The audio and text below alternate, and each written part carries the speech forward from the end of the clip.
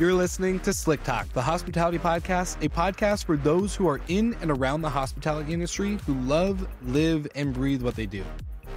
You can join us for candid and unscripted conversations with hospitality experts and founders as we go deeper into their personal stories while they're sharing their triumphs and trials that got them to where they are today. I'm your host, Will Slickers, and you're listening to an episode of Slick Talk, the hospitality podcast. Now, let's begin.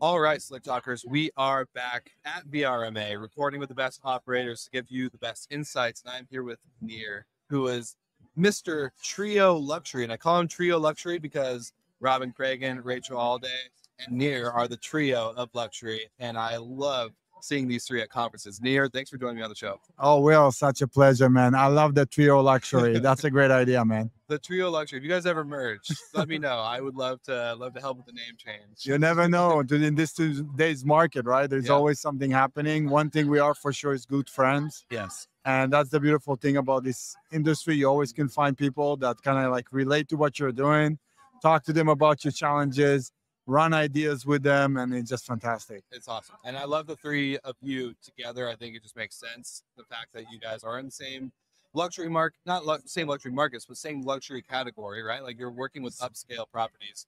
And so, Nir, before I ruin the story of what you have built, how did you get started in the industry and what made you even want to come into vacation rentals? Oh man, such a great question. So I've always been an entrepreneur. I've been running companies since I was like 18 years old, always worked for myself. I have a lot of respect for my dad that actually raised me and my brother almost on his own, right? Back in Israel, building what he's been doing and teaching us to be independent, to be entrepreneur, to run our own and take risk, right? So make a long story short, 2020, my brother comes to me and says, hey, we used to run a solar companies. We sold it 2018. I stayed on until 2020. 2020, my brother Katal comes to me and says, bro, I think I figure a really interesting business. You got to come in and check it out. And that's how it's all started. I came in, we talked about it. I looked at the numbers. I looked at the home. I looked at the lifestyle and says, we're doing it. So what made you guys choose luxury as a category to really own and dominate in? And what market are you guys specifically in? Because I know you're in the California market, but I don't know what exact area. I've never been able to actually look into it. So why luxury? So I think almost luxury choose us, right? We used to run a nightclub and a restaurant in LA. We're a part of a big Jewish community and we know a lot of developers and real estate agents in LA. And we always try to figure out how to connect hospitality and real estate, right? A lot of our friends, a lot of our colleagues, a lot of people that came to our restaurants and supported us were big realtors and developers in the community. And we always wanted to figure out how to connect what we learned from hospitality, from providing services in our businesses and, working with the best team members and all the touch point and SOPs and KPIs and everything that we're doing and real estate. So that's what we started. We started with I think a $3 million homes at the beginning. And we did like an arbitrage. We used to do like master lease, right? That's how we kind of started, which is, I don't recommend anyone to go that route, right? We started with that. We did like 3 homes, 4 homes like that. And then pretty quick, we figured out that management is what we want to go after. And that's how it's all started. I love it. I love it. So let's talk about the current state of the industry, where things are going from your perspective. Because, on this show and our other show, Good Morning Hospitality, we've talked with Jamie Lane and other people in the industry that go into the different categories, right? There's budget, there's economy, there's mid-scale, upper scale, upper scale, luxury, then ultra luxury, and it just keeps going on. Where do you guys see kind of travelers wanting to be when it comes to their dollars? Because I think, right, when you're staying at a $3 million mansion, you're not being cheap. You're definitely paying for the add-ons, and it's going to be an experience. But, where does those dollars count, I guess? It's what I want to know. And where do you guys see that sector of the industry going?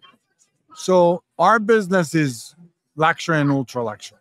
And I know there's a lot of conversation about what is luxury, what depends luxury. That's a long topic. Luxury in LA is pretty impressive. What we call luxury, I think it's pretty impressive. Those homes are brand new homes or fully renovated homes. Those homes usually are 4 bedrooms and up, and all the way up to like 8 bedroom, 9 bedroom, 10 bedroom, and so on. We find this the best return on our time. We find that you want to be consistent with your clientele. You know, you're building your database, you're building your brand. So being focused on your supply and being focused on what type of clients and personas you want to go after, that's what it's all about for us. That's how you're getting the best closing ratio. That's how you're building the rapport that you're building and all that good stuff. Where the industry going, I think we're just gonna keep growing this industry. I think like I'm staying in a hotel all the time when I'm traveling, and I love the hospitality aspect of what they do. But Will, to be honest with you, the product is not impressive. Like why will it's cookie cutters, it's like it's not interesting. If there's no character, the rooms are getting smaller and smaller, the prices are getting higher and higher. You know, post-COVID, we all like the privacy that comes with the home. I just came back from Hawaii. I booked a 8 bedrooms house in Hawaii, in Maui, oceanfront. We ordered a chef to come and cook for our families. We worked out at the gym. My kids jumped in the pool every day. How can you beat that? That whole experience of having everyone in one place. I brought family from Israel. I brought family from everyone in one place, eating, enjoying, talking. You know, I don't want to call my brother to tell him, hey, come down. I just left the room. Let's meet in the lobby. It just doesn't work. So I think our industry is just going to keep growing. I think more and more customers are making a shift into our industry. People like to travel with their group. People want to be in control of who they're staying, who they're seeing, and who they're spending this time. We were just talking the other day. It's like 2 article headlines. One was, when did a $200 hotel ADR become so cheap, quote unquote? And then also family travel and group travel are kind of tying together, right? Like people are doing a lot of family travel now, but groups, I think after COVID, ever since people were like, hey, we have to like, freeze in our house for 2 weeks. Why are we traveling by ourselves anymore? Why not do these group travels? Why not go with friends or family and do these bigger experiences that probably in all reality is cheaper, because you're sharing maybe a $1,000 a night home, bringing up like 7 to 8 people. 100%. Like even my type of booking that consider the upper scale type of booking and my type of reservation, if you break down the cost per room, you probably are pretty cost effective. So beyond that, like, tell me more about your guys' portfolio and structure. Do you guys do like no more master lease? You're not doing the arbitrage thing. So what big changes have you guys made in the company? Wow, that's a great question. So first and foremost, we hone in on exclusive properties in our market, in our operating market. Okay. And we currently have about 150 exclusive homes in LA, Hollywood Hills, Venice, Malibu. And what is unique for us, we also have about 500 non-exclusive homes in our market. 500 non-exclusive homes in our market. And that's a whole topic on its own. So why did you guys go exclusive and non-exclusive? That's a great question. So I'll give you the scenarios my brother Tal is always using. Let's say you have a guest, and we don't do a lot of instant book. A lot of our leads, a lot of our clients, it's a relationship. We get an inquiry, we put it in a CRM, we build relationship, we create a proposal, we include other concierge services, we figure out the amenities, we package it all nicely, and we set it in, e-sign it, payment, and then we process the booking, right?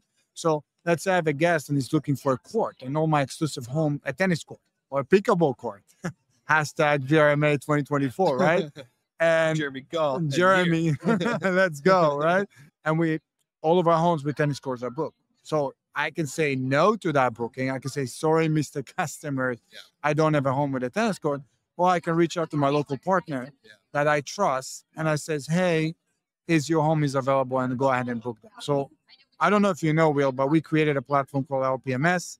I did not know. Here you go. This is new. This is here on the broadcast, right? This is brand new. So we're launching it in November. We've been building it for over 3 years. Maimon Group is using exclusively that platform. And what that platform does is connecting property managers, real estate agents, and travel advisors with global luxury properties all over the world. Wow. So I will work with Rachel. I will work with Robin Cragen. I will work with Emma Villas in Italy, right? And I will work with Julie from Canada with the luxury properties. And I will take the best properties all over the world, put them in the system, and have the best travel advisors and as well my clients book those homes all over the world. Wow. So that's the non-exclusive aspect of what we do. Wow. I think this is the first out of the 6 years of doing an interview show. I've never heard of a property manager or a hotelier or whatever structure of hospitality we're in talk about exclusive and non-exclusive management of a property. So this is new, and I have a feeling near that out of the 90,000 people that are going to hear the show, there's going to be some copycats. There's going to be people that want to do this, right? Like, absolutely. Why do you think this hasn't been done sooner? I think people are afraid of control. I think people like to control their guest experiences. I think people always thought that growing your supply is the number one way of growing, but I disagree. I think there is a lot of companies in Europe. I can pop some name like One Fine Stay, La Collectionist, big operators in Europe that actually done non-exclusive, and they done it pretty well. So for us, for the Maimon Group, non-exclusive was always a big thing. You know, you want to maximize your staff. You have seasonality, right? So I just talked with Adobe, for example, and they're like, in 4 months, in 5 months, we're generating 80% of our revenue. All right. And what is your client doing during the summer? Right. And they're like, oh, they're booking other destination. And we're asking them, why are you not booking those other destinations? Right. You already established a relationship with that client. They trust you. Why are you sending them out to the woods to try to figure out what home to book if you already have a relationship with them? So that's what the Maimon Group does really good. It's creating those touch points, creating those relationships with our client, and then leverage that relationship, not just to book our homes, to book other homes all over the world. Also, working with local, do you work with local competitors? Absolutely. Okay. Absolutely. So what's the reception been from their end? Are they more open to it, or do you have to like kind of pull and kind of knock at the door a couple of times? What's that whole process? So they love it because I send them business, right? And then they start seeing how I utilize their homes, so they start utilizing my homes for their clients. So it's you're both feeding each other. We both feeding each other. Wow. And it's great because I do have boots on the ground on those markets. Like in LA, I have my own boots on the ground. So my inspectors will check the non-exclusive homes. My cleaners may even clean the non-exclusive homes, right? And if it's missing something, my warehouse is just on the street. I go bring my beddings, I go bring my pillows, I go bring whatever I need, and just make that home perfect for my guests. So you guys are basically creating the visa of the industry. You're building a true actual network that feeds into a like greater system beyond itself, which is probably doesn't make sense for the listeners, but like if you listen, there's a podcast out there called Acquired. It's a 4-hour episode on Visa. Highly recommend you listen to it. It's so good. It's 4 hours, I know, but it's really good. But like Visa, what they build as a network is kind of what you're kind of explaining, and how like this is going to affect everybody that has luxury and ultra luxury, whether they know it or not. It's really, I'm impressed. I'm impressed. That's what I'm going to say. Thank you, man. Thank you. Coming from you means a lot. And, you know, we're taking it one day by another, like day after a day. We're doing our best. And we try to do the best we can. Like, if you have the ability to share on the show, what other projects do you have in the works that maybe would mind blow? So we have a lot. We're launching a new CRM, right? So we work with SendSquare. I know they're the new guys in the block. Shout out to SendSquare. Shout out to SendSquare, Nicolas, Roy. They're doing an amazing job. We working with relaunching a new website. That's pretty exciting.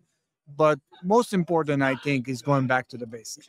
Like you go in VRMA, you see all this new tech and all these features and all these coolest tools and all that, which is amazing. But ultimately, I think in 2024, 2025, it's all about going back to the foundation.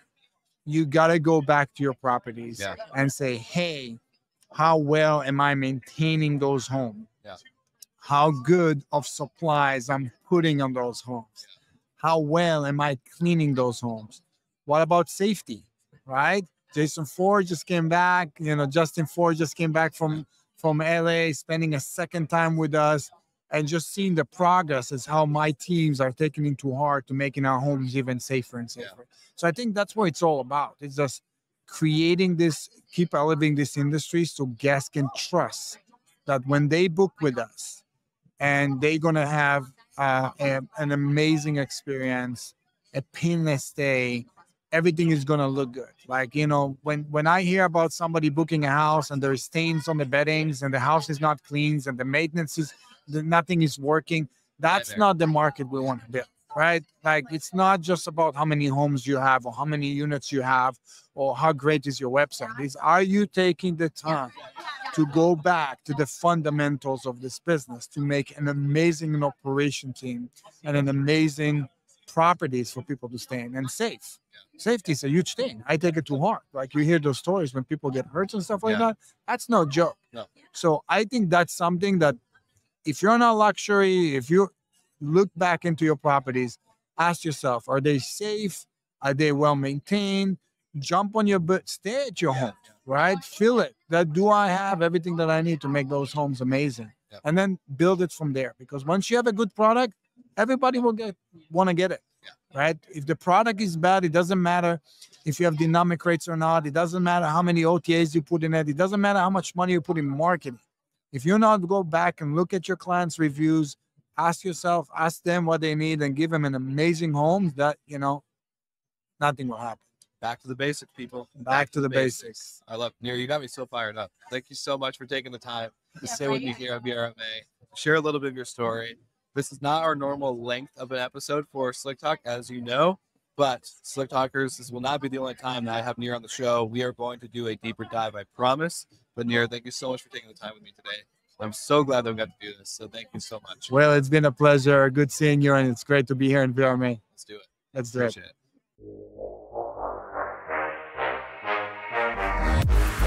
Thank you so much for listening, and thank you to our show partners for making Slick Talk, the hospitality podcast, possible. We hope you enjoyed the show, and we would love to connect with you outside of the podcast. So you can follow us on all of our social media channels for daily hospitality content, or find us on slicktalkthepodcast.com. And don't forget to rate, review, and subscribe so you never miss an episode. I'm your host, Will Slickers, and we will see you guys all again next week.